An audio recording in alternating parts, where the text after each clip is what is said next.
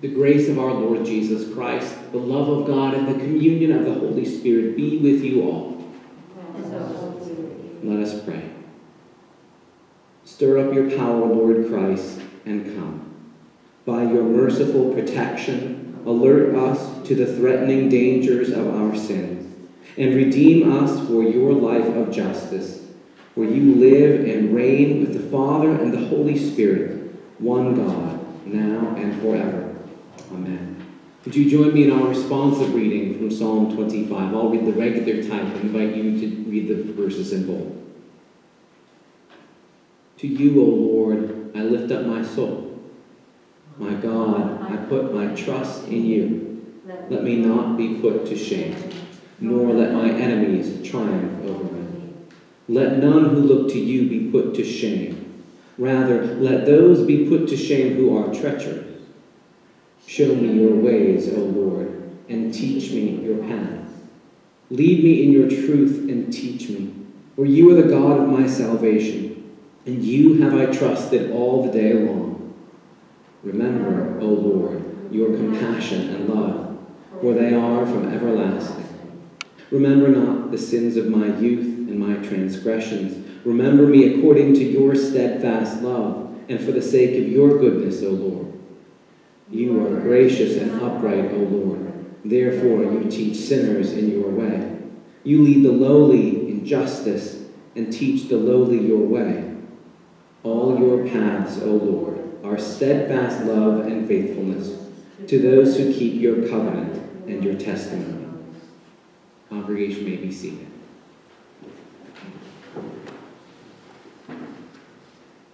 Hear these words from the book of the prophet Jeremiah. The days are surely coming, says the Lord, when I will fulfill the promise I made to the house of Israel and the house of Judah. In those days and at that time I will cause a righteous branch to spring up for David, and he shall execute justice and righteousness in the land. In those days Judah will be saved, and Jerusalem will live in safety. And this is the name by which it will be called: the Lord is our righteousness. The word of the Lord. Thanks be to God.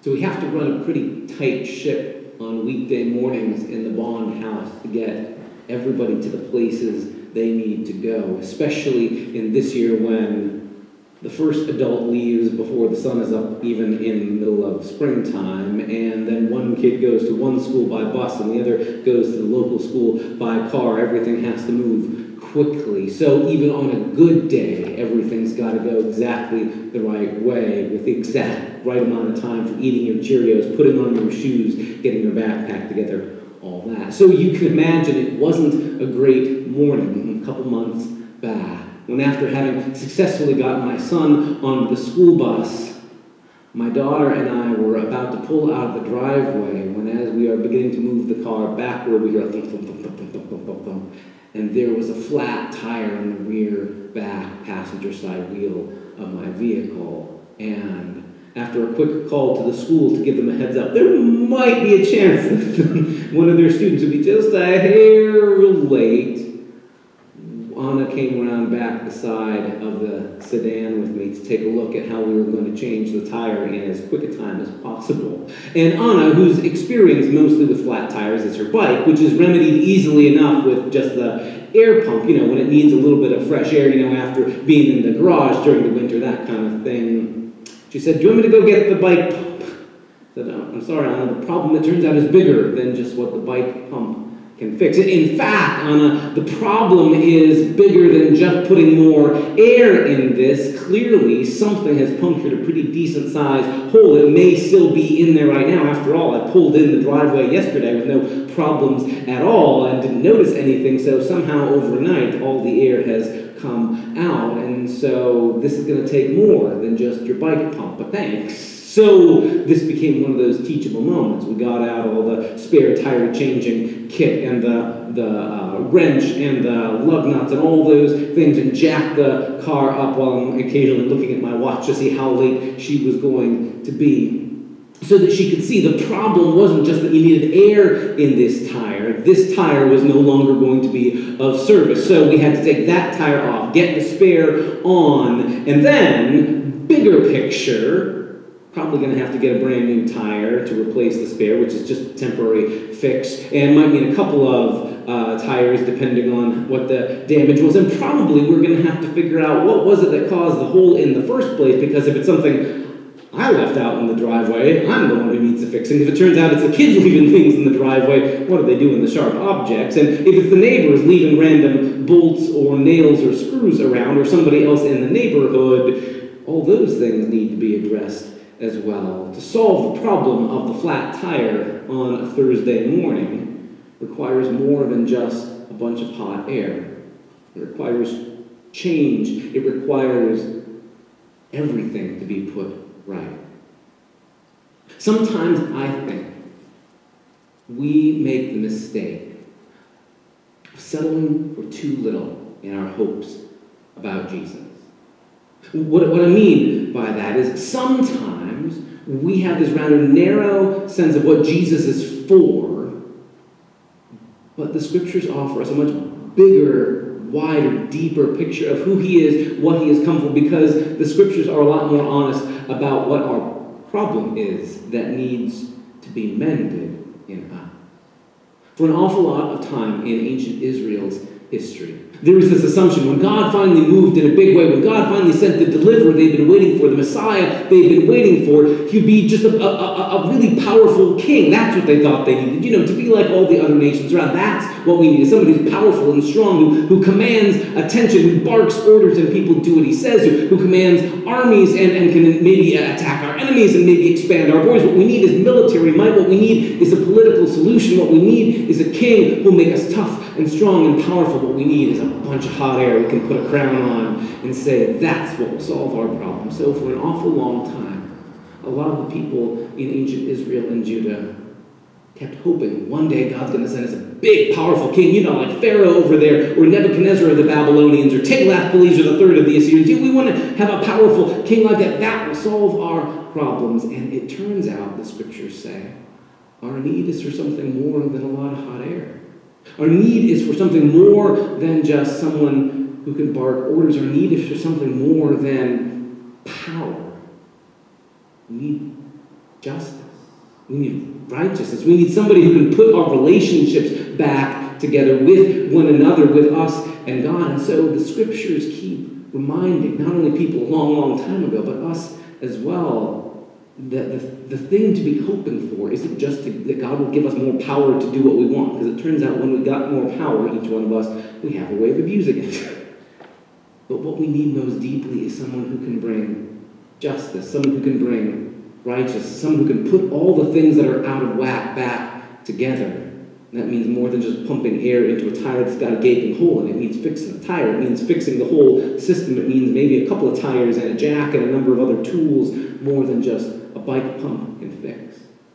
Sometimes I think, even all these thousands of years later, since those ancient days of Jeremiah, we keep settling for something too small of what we think Jesus is here for. We treat him sometimes like all Jesus is this guarantee of a spot in heaven somewhere, as though Jesus leaves us to continue to be rotten jerks to each other now in this life, but Jesus is just there's my heavenly fire insurance, or Jesus is my good luck charm that will help me find good parking spaces, or help my kids get good grades, or my grandkids stay out of trouble, that kind of thing. We have this narrow picture as what I really need is just, some God's power to help me get the things I want done in life, to help, me get good parking spaces and maybe a tax refund come April, that kind of thing.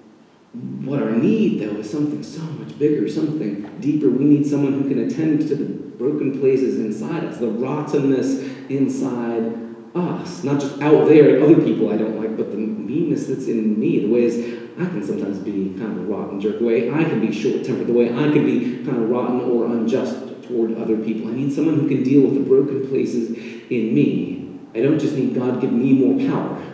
I need God to do some rearranging in my heart. It turns out there's something in me that's gone wrong, and just filling me full of hot air will not solve the problem, it turns out. The scriptures keep pointing us to a deeper hope because they are aware we have a deeper need than just a flat that needs more air. There's greater repair that needs to happen. So you heard those words from Jeremiah, who envisions to a people who are waiting for a king to come and finally kick some rear end of their enemies and finally restore law and order and be powerful and loud and angry. And instead, the prophet says, no. What God's going to do is raise up someone who will do justice and will teach us to do justice, to treat one another rightly rather than just what's in my self-interest, to look out for the needs of other people rather than just what's good for me, and can make that become our way of life. What we need is someone who can change the broken places on the inside in us, not just by barking rules at us, but by forming us into a new kind of community where we learn to love, where we learn to serve, where we learn to do right even when nobody's looking. It's amazing to me. I don't think I paid attention to it for a long time, how in those words we read together from Psalm 25, the prayer that ancient poet makes is to call out to God someone who teaches us a new way of life. There's not a prayer for power there. Dear God, give me more power so I can boss my enemies around or I can tell my neighbors what to do. It's teach us, God, because sometimes we can't find our way out of a paper bag. Teach us, God, because sometimes we are awfully confused and screwed up. Teach us, God, how to live in ways that love one another, in ways that do justice to one another, in ways that fix all the ways we are broken. We live in a time and in a culture that so quickly settles for quick fixes and would want to just fix the tire with a bunch of hot air. No, now maybe get you another 10 feet out the driveway until it runs out of air again. God comes to us offering a deeper solution, deeper healing, because there is a deeper need in us. You, sisters and brothers, are part of that answer. We become this community in which the living Jesus helps to teach each one of us to live differently, to be people who practice justice, who don't just settle for what's good for me at the expense of somebody else, who teach us how to be people who share even when nobody's paying attention, who teach us how to do justice even when it costs us something. The ancient Israelites in their best moments realized what they needed was something more than just a king. They needed someone who would bring justice, someone who would teach them to love justice, to do mercy, to walk humbly with their neighbor and with their God. Maybe we're not that different.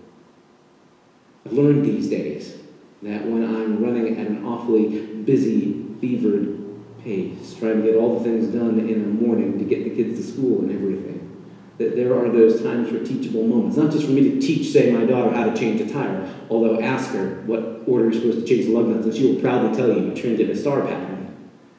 But more to the point, moments like that become teachable moments for me. And when I'm tempted to be the one who settles for a quick fix or an easy solution, that what I most deeply need is a God who will change what's broken in me so that I can become the kind of person marked by justice, marked by love, marked by the character of the God we come to know in Jesus.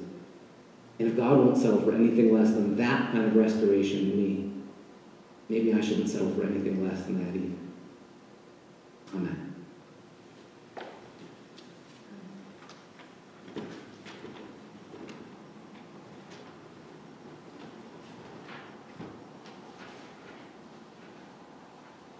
I'll invite you to rise as you're able, as together we pray for the needs of the whole people of God in Christ Jesus and for all people in God's beloved world.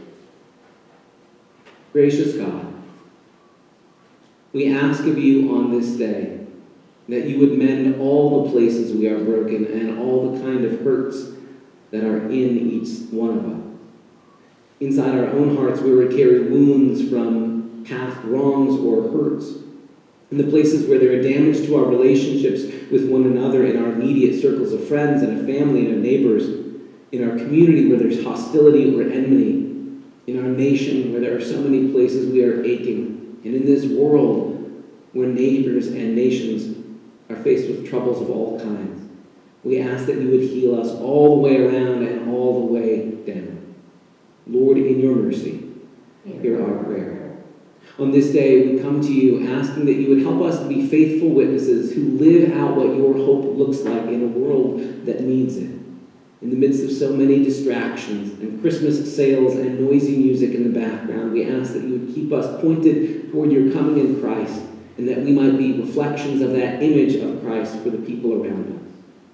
Lord, in your mercy, hear our prayer. We pray for the ministries of this congregation and the ways we are seeking to reach out to our neighbors near and far, for those who will support the Share the Joy program and help with gifts for kids in our local community, for quilters who make things that other people in need of comfort can find a refuge in, for ministry that reaches beyond our doors and inward to our own congregation and church family. We ask your blessing, that you would strengthen us and point us in good directions. Lord, in your mercy, hear our prayer. For those who are hurting or troubled in body, mind, and spirit, we lift up to you especially on this day, Sheila, but also those we speak out loud or silently in our hearts.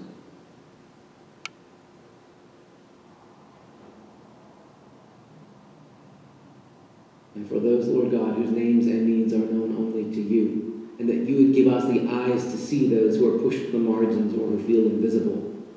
Lord, in your mercy, hear our prayer. We thank you, good Lord, for those who have gone before us, who held out a vision you gave to them of a promised coming Savior, those who have taught us to hold on to hope, and those who are at rest in you. Gather us together in your new creation, in that resurrection feast that has no end, when Christ comes in the fullness of his kingdom, and help us to live in the meantime, walking in the footsteps of Jesus, as those who have gone before us have pointed the way. Lord, in your mercy, Lord God, we give you all these names and needs, and we ask, too, that you would give us what you see that we need, as we pray in the words Jesus himself gave us, saying, Our Father, who art in heaven, hallowed be thy name. Thy kingdom come, thy will be done on earth as it is in heaven. Give us this day our daily bread, and forgive us our trespasses, as we forgive those who trespass against us. And lead us not into temptation, but deliver us from evil. For thine is the kingdom, and the power, and the glory, forever and ever. Amen. Go forth into the world to embody hope. Serve God with gladness. Be of good courage. Hold fast that which is good. Render to no one evil for evil. Strengthen the faint-hearted. Support the weak. Help the afflicted. Honor all people. Love and serve God, rejoicing in the power of the Holy Spirit and in the grace of Jesus Christ, who is on the way with us in love. The Lord bless you and keep you. The Lord's face shine on you and be gracious to you. The Lord look upon you with favor and give you peace. Amen. I'll invite you to join as you are able in our closing song for today, In a Far Off Place, Jesus Comes.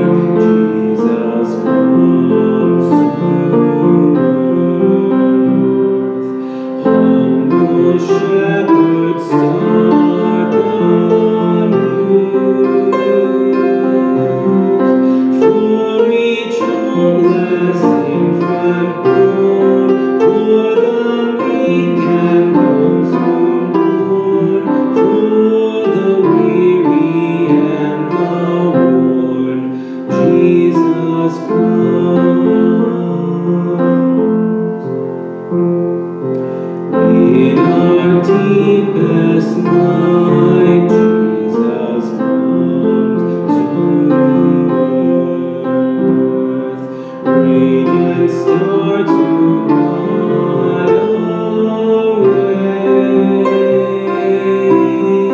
Summer's heat or winter's chill, with the warm and longing will, to a world that needs Him still.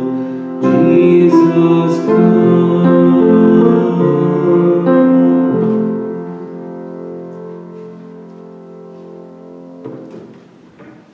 Go in peace and serve the Lord.